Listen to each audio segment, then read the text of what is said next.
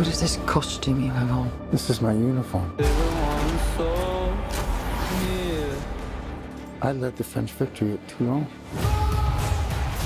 I'm here in Leicester Square for the UK premiere of Napoleon, directed by Ridley Scott. Well, I'm pleased to say Ridley Scott and his wife Giannina join me now.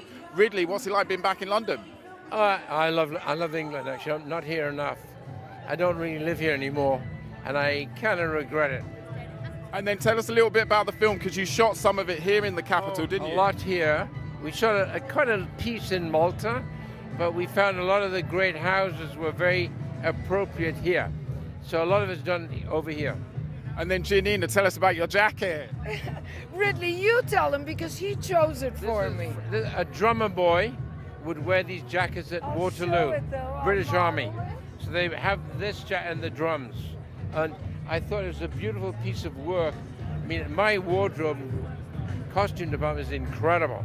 So we made many of these for the drum guys. And then Ridley, you've had an amazing career. You know, what's been the highlight? What do you mean have had? Still there, dude. The highlight is just being allowed to do what I do. So the highlight is right now tonight. And then tell us a little bit about working with Joaquin, because it wasn't the first time, because you did Gladiators a good 20... Yeah, and I've been going at him occasionally saying, what about this, what about that? You know, when you get somebody that good, and we had a very nice first film together, you keep going back with ideas, and you go, no, and then when I said Napoleon, there's this giant pause. He said, okay, well, let's talk about it. That was it. And then Ridley, what made you want to take on this story, this story? Well, have you seen The Duelist? You did. Well, The Duelist is all Napoleonic, and the only thing I don't show in that is Napoleon himself. I always sat in my mind, and even in the film, on the metaphorical image of Napoleon with Harvey Keitel contemplating his demise, looking over France, and that delivery was Bonaparte. So I kept looking at that thing, you know, let's go back and let's do Bonaparte.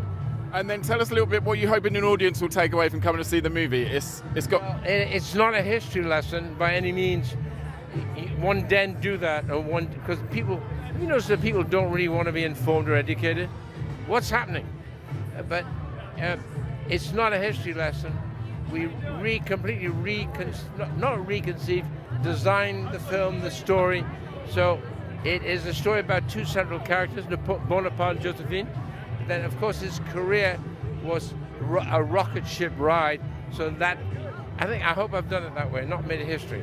And then lastly, Ridley, you know, you've got, like I said, an amazing career. I understand you're working on the next Gladiator movie. Can you tell us anything about it? No. All right, thank you so much, Ridley and Giannina. And the film's out on the 22nd of November. Mike McKenzie there.